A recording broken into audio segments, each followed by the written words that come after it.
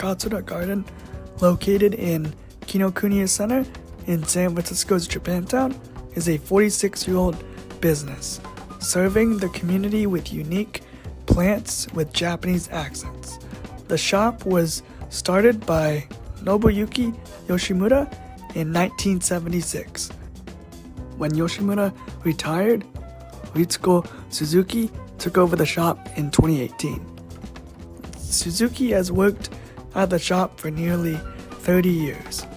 She has a vast knowledge of Japanese bonsai as her grandfather was a bonsai collector. One of the most popular plants is the bonsai. The plants are reasonably priced. During the pandemic, the shop's sales stayed the same from pre-pandemic and did not decrease. The shop was closed from March 2020 to May 2020 due to the pandemic. However, Suzuki went into the shop every day to water the plants.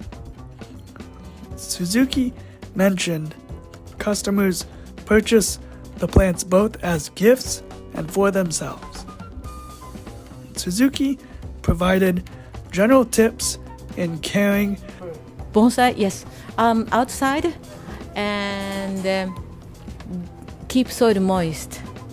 Keep soil moist, so it is very, very important, and then need a good indirect sunlight.